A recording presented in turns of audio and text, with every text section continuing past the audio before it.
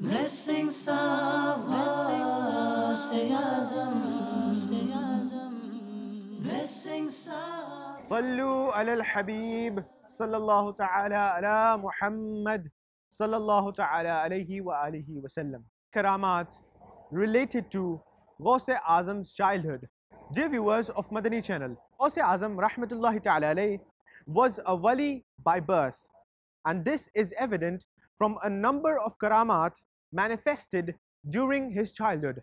Let's listen to a few karamas. Sayyidina Ghaus Azam rahmatullahi ta'ala alayhi came into this world on a Monday, the first of Ramadan al-Mubarak, at the time of dawn.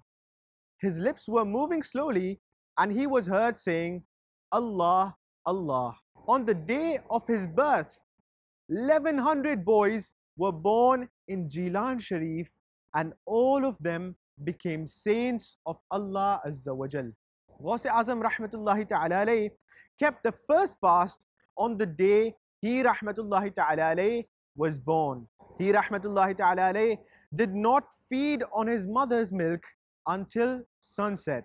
Ghaus Azam rahmatullahi ta'ala alayhi kept all the fasts of that month. When Ghaus Azam rahmatullahi ta'ala alayhi was made to sit with a saint to practice his first recitation of Bismillah at the age of 5 years, he recited A'udhu Billah and Bismillah and then recited from the first para to the 18th para of the Holy Quran. The saint said, "Son, recite ahead."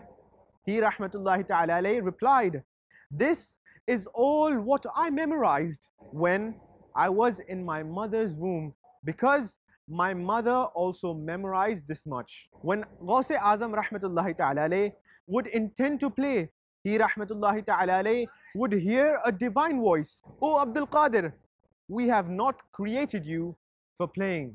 When Ghaus Azam rahmatullahi ta'ala alayhi used to go to the madrasa, a voice would be heard saying, "Give room to Allah's friend. Sallu ala al-Habib sallallahu ta'ala ala Muhammad sallallahu ta'ala alayhi wa alihi wa sallam." We love Madani Channel. We love Madani Channel. We love Madani Channel.